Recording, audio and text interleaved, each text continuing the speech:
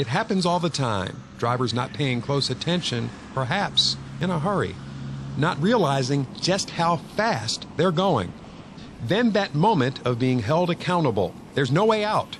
The officer then asks for the insurance card, and for some speeders, it's just one more blow. Far too often, drivers have insurance, they just don't have the card. At least, not in reach.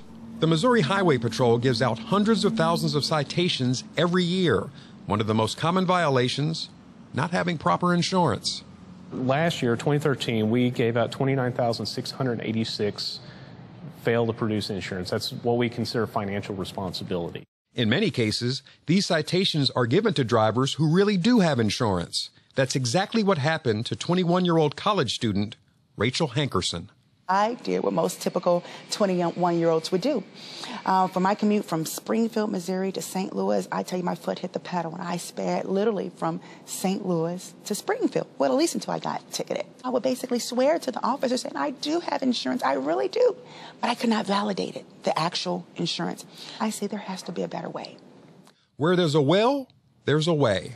And once she got the green light, she put the pedal to the metal, creating an electronic license plate system called the Proof Smart Tag. Rachel Hankerson is the CEO of International Proof Systems. It's a tech startup operating in a St. Louis entrepreneur incubator called T-Rex. Prior to International Proof Systems Proof Smart Tags, there has not been a system in place to validate who actually has auto insurance, who actually has vehicle registration. The Proof Smart Tag looks like a regular aluminum license plate on your car, with one big difference. Instead of a state-issued registration sticker, the electronic tag would be embedded into the plate with a real-time visual display of the vehicle's insurance and registration status. The device would also alert the officer on the scene if the vehicle is wanted by the authorities. The data would come via wireless signal straight from government, insurance, and law enforcement computer systems. Even though Hankerson came up with the idea for Proof Smart Tags back in 1994, it took the Great Recession to get international proof systems off the ground. A lot of individuals were unemployed, including myself. I have a husband and 3 children, and you can imagine how difficult it is with raising a family with only one income. And so, you know, after rejection letter, I said, okay, I have a great invention. You know, let me do what our grandparents of 1930 did. Our grandparents rolled up their sleeves and they rebuilt America. And for the last 4 years, Hankerson's been doing just that, rolling up her sleeves and getting to work. Well, since 2010, I literally pitched to everyone, it seemed as though, here in Missouri, you know, trying to get Proof Smart Tags out, build awareness, raise revenue, and obtain support. Hankerson's big break came last year, not from here in Missouri, but out west in California.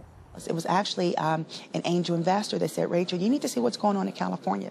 Wireless, capable license plate technology is being developed in our state that has the potential to reduce DMV processing and mailing expenditures by eliminating the need to receive physical registration tags from the DMV via mail.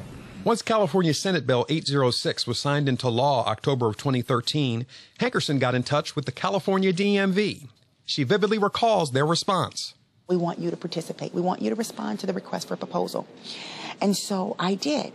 We responded, and they recently sent me a letter stating you have succeeded to the next portion, which is we want you to present your Proof Smart Tags to the California Department of Motor Vehicle and Highway Patrol. Even with the state of California showing its support for electronic license plates, the biggest concern facing legislators across the country and here in Missouri: privacy. The Electronic Frontier Foundation, a leading organization claiming to defend civil liberties in the digital world, has this to say.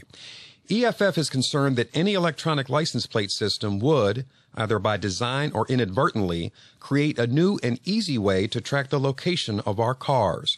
We strongly oppose any system that includes location tracking as a design feature and hope that the companies implementing smart plates do so with privacy in mind.